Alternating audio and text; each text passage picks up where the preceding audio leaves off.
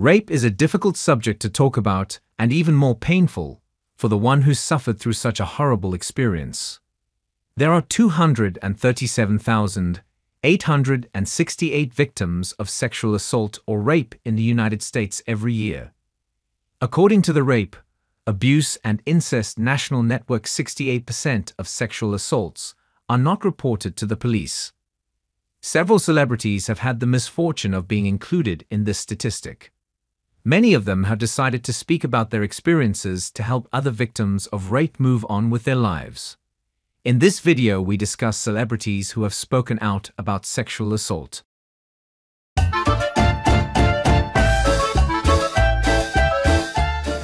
Jane Fonda. Jane Fonda has publicly spoken about being a survivor of sexual abuse. During a March 2017 interview, Jane Fonda revealed she was raped and sexually abused as a child. In her memoir, My Life So Far, she details her experiences with abuse and the effects it has had on her life. Fonda writes about being abused by her father, legendary Hollywood film star Henry Fonda, as a child, and about being raped by a former husband in her 20s. She has spoken about the shame, guilt, and trauma that often accompanies such experiences, and how it took her many years to understand and heal from what happened to her. Fonda has used her platform to raise awareness about the issue of sexual abuse and to advocate for survivors. She has been open about her own struggles and has encouraged others to seek help and support if they have experienced abuse. Fonda has also spoken about the need for society to change its attitudes towards survivors and to create a culture in which survivors feel safe and supported in speaking out. Oprah Winfrey. Oprah Winfrey is a well-known media personality and philanthropist who has spoken about being a survivor of sexual abuse. Winfrey has revealed that she was molested by several family members and friends as a child and has described the trauma that these experiences have had on her life. Despite the challenges she faced, she has used her experiences to empower and inspire others. In her media career, Oprah has used her platform to raise awareness about the issue of sexual abuse and to provide support and resources for survivors. She has interviewed survivors, advocates, and experts on her shows, and has used her voice to challenge the stigma and shame that often surround the issue of sexual abuse. Through her philanthropy, she has also provided financial support to organizations working to prevent abuse and to help survivors heal and recover. Lady Gaga. In December 2014, Lady Gaga revealed to radio host Howard Stern that she had been raped by a record producer 20 years her senior when she was 19 years old. The pop star's single Swine is about the incident. She said, "The song is about rape. The song is about demoralization. The song is about rage and fury and passion, and I had a lot of pain that I wanted to release, and I said to myself, I want to sing this song while I'm ripping hard on a drum kit, and then I want to get on a mechanical bull, which is probably one of the most demoralizing things that you can put a female on in her underwear. And I want this chick to throw up on me in front of the world, so that I can tell them, you know what? You can never ever degrade me as much as I could degrade myself, and look how beautiful it is when I do." Gabrielle Union. The actress revealed to Redbook in 2018 that she suffered PTSD, post-traumatic stress disorder, after her book tour for her memoir, We're Going to Need More Wine. Gabrielle Union had previously revealed in an essay for the Los Angeles Times that she was raped at gunpoint when she worked at a Payless shoe store 26 years ago. On her book tour, people approached her to tell their own stories of sexual assault. "I didn't realize how big the need was for so many people to just get it out, to have someone look them in the eye and say, 'I believe you.' I cried a lot. I Skyped a lot with my life coach, because the horrors that I was taking in triggered my PTSD," she told Redbook. Terry Hatcher. Terry Hatcher's uncle began raping her from the age of 5 until the age of 8. Hatcher was convinced it was her fault and didn't speak about it for years. In an interview with Vanity Fair, the actress revealed painful memories. I remember him making me touch him, and feeling like I don't want to do this at all. I was completely horrified. I haven't tried to kill myself, but I've certainly thought about it. She even said that it ruined her relationships with men, and left her unable to have a normal sex life.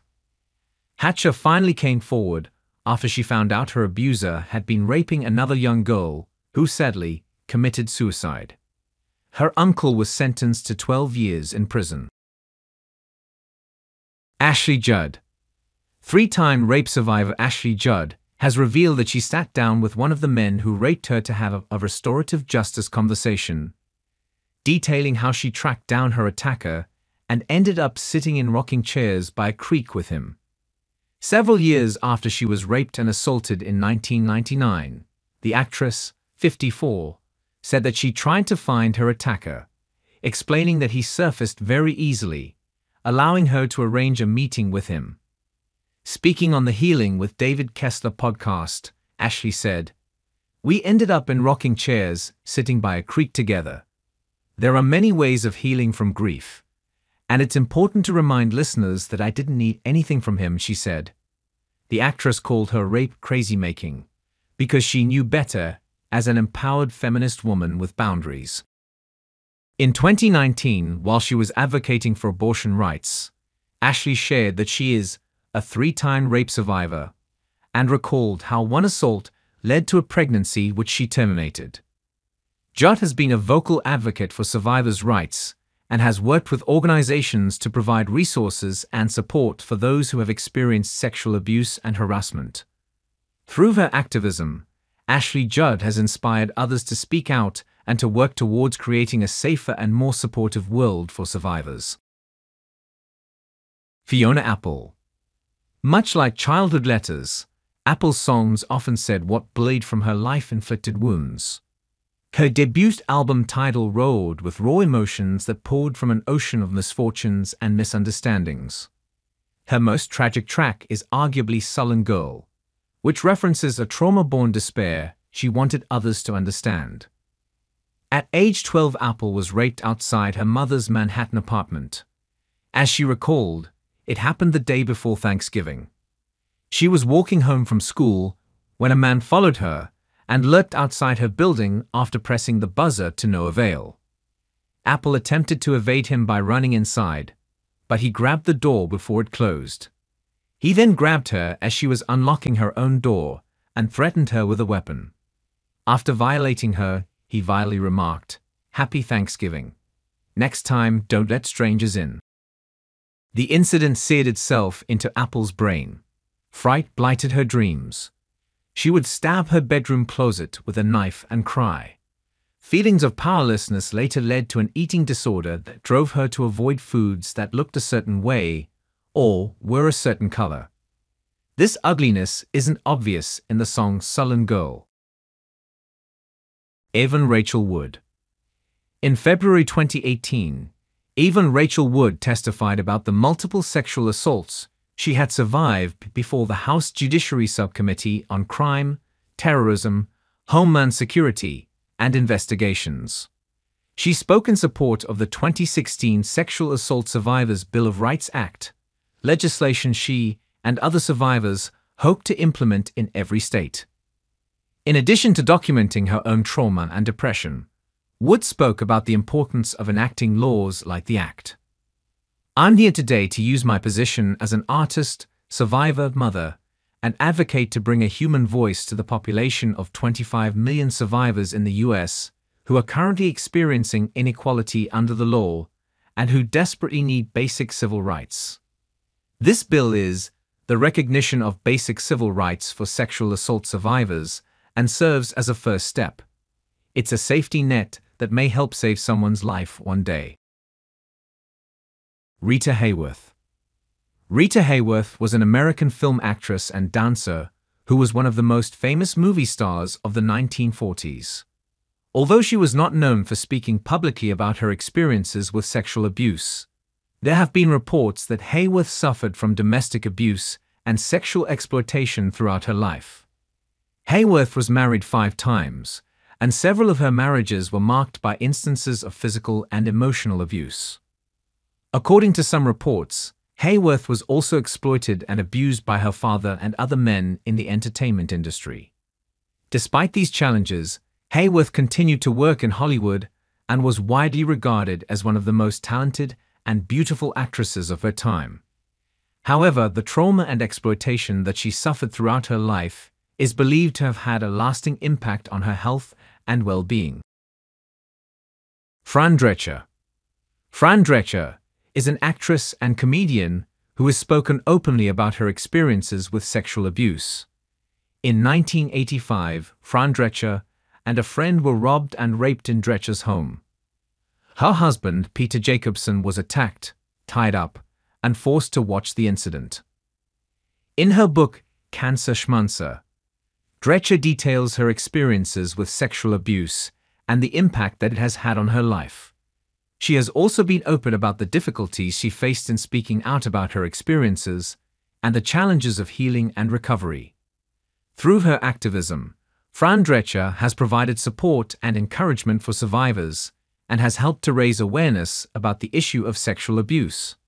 Her honesty and courage have inspired others to speak out about their own experiences and to work towards creating a safer and more supportive world for survivors. Fantasia Barrino. In an interview with Oprah Winfrey American Idol alum, Fantasia Barrino opened up about her horrific experience of being raped while at school when she was 14. "I went home and threw away my clothes. I didn't tell my mama because I thought she would say, 'I told you so.' I just lay on my bed, and I didn't go to school for a couple of days. My mom came to me and said, 'Something's not right with you. I know that somebody put his hands on you.' That's when I knew I had her support. We turned the guy in, but going back to school was hell." The singer eventually dropped out of school later that year and became a single mother at 17. Queen Latifah. Queen Latifah revealed for the first time publicly she was sexually abused as a kid by a male babysitter, and it has kept her from getting married and becoming close to anyone. "He violated me," the actress said in the latest issue of Essence magazine. "I never told anybody. I just buried it as deeply as I could and kept people at an arm's distance."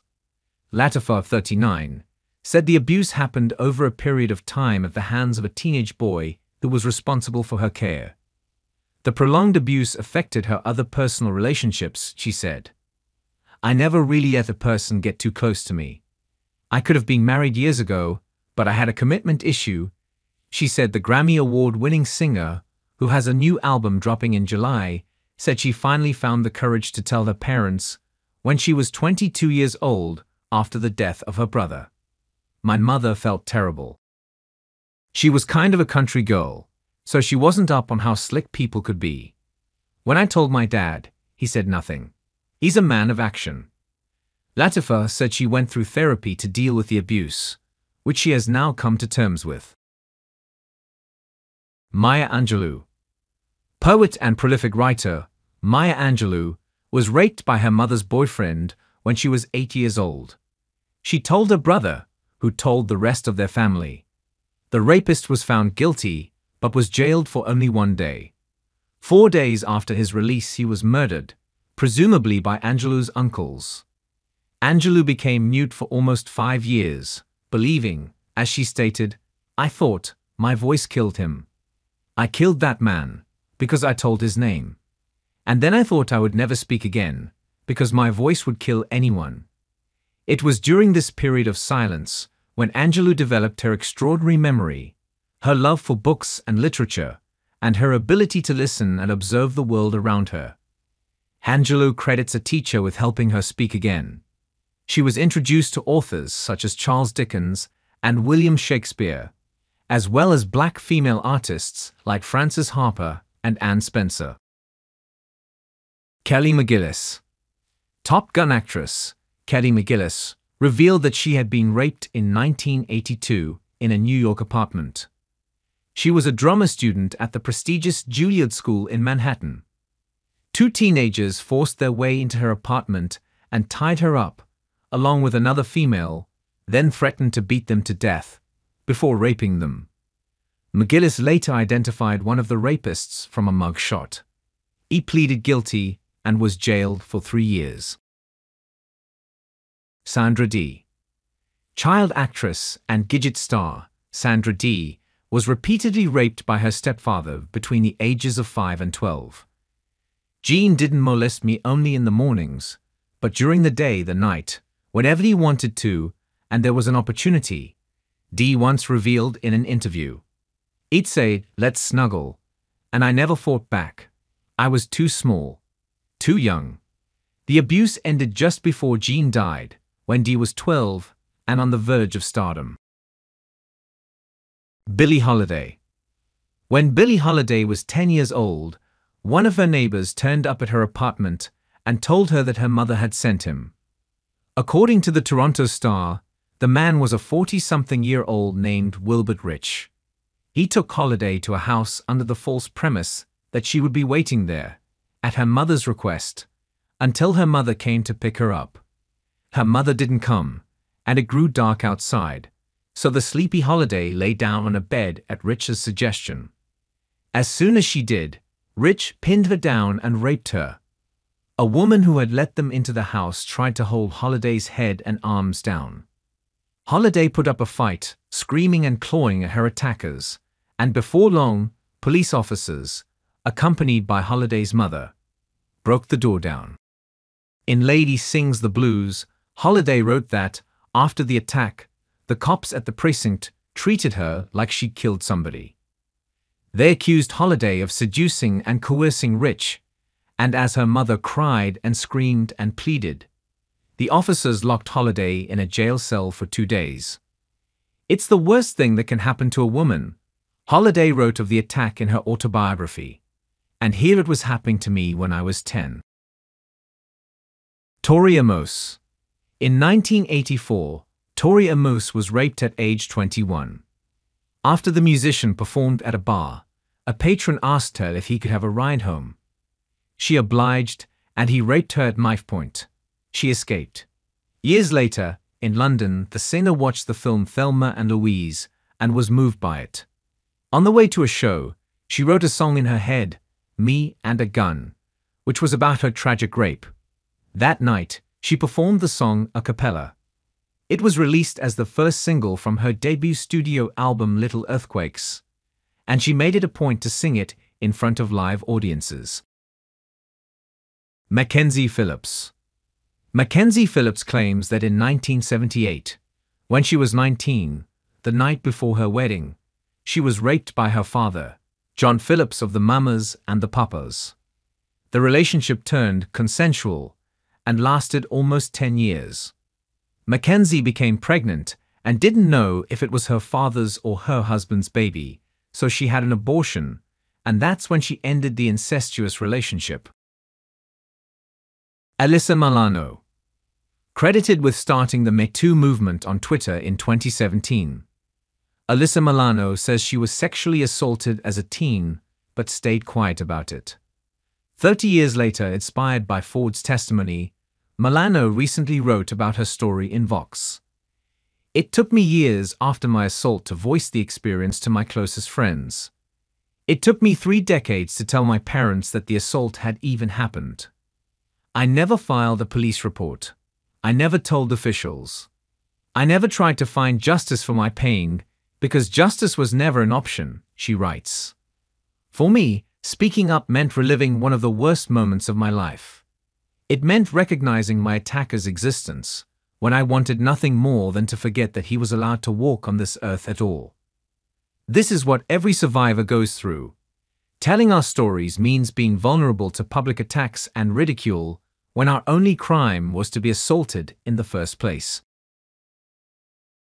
Anne H. Anne H. was raped and molested by her father from the time she was a toddler until she was 12, which led to mental illness struggles. She spoke in detail to Barbara Walters about her horrifying ordeal. The actress even contracted herpes as a young girl. "I had a rash, I had sores, I had welts on my nose and on my lips.